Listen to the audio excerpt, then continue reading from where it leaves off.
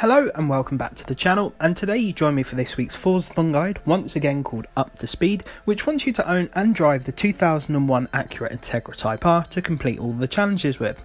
So this is the car in question. Again, it seems to be glitched in the image. My windows and lights are blacked out. I don't know if that's happening to anyone else, but it seems to have been happening for the past couple of weeks. Anywho, the car itself is only 25,000 credits, so it's dirt cheap. I have created a tune. It's called Forzathon. Share code is 336022328. Hopefully this should help you out with a couple of the challenges.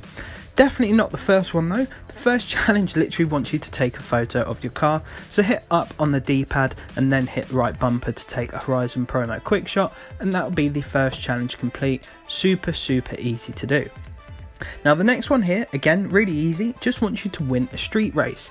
Now in order to do this, I went over to the Costa Rocosa street race, where I have a specific blueprint created for you guys to use. It's called Forzathon Easy, and the share code is on your screen there. This is literally just a normal sprint race with no AI driver tasks, so you're guaranteed to win every single time, but you only have to complete it once, and it should take you no more than 2.5 minutes, 2 minutes 45 or thereabouts.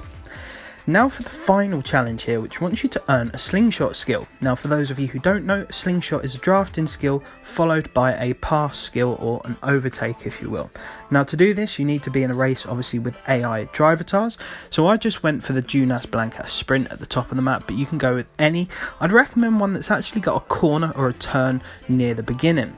Now as you can see here, the race has just started and I'm trailing that Peugeot 205 in front, and I'm getting the drafting skill, and there you can see I get the overtake skill straight after, and the slingshot skill follows.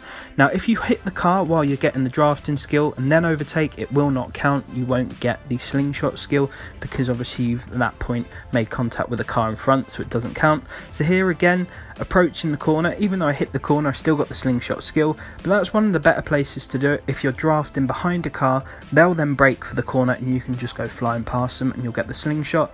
Now I'm letting the footage play on here because I actually get 2 more slingshot skills in a second. Again, like I said, the corners are probably the best place to do it. When the car in front starts braking as you're getting a drafting skill, you can then fly right past them and you'll get the slingshot skill, and you only have to get one of them as well. So as you just saw on both those 2 corners there, I unlocked the slingshot skill following a drafting and an overtake. So it's actually quite simple, but like I said, probably the beginning of the race is one of the easiest parts to get it. Just make sure you go on one that's got a fair few bends, otherwise it might take too long for your overtake skill to come after the drafting skill, and actually it won't count as a slingshot. But anyway folks, I hope this guide did help you out. Of course, if you're struggling with anything, please do let me know down below in the comments. I'm more than happy to help you guys out. If the video did help, hitting that like button massively helps me out, and also if you're new to the channel, subscribing is a massive help as well. But apart from that folks, I want to wish you all the best. Make sure you stay safe and take care.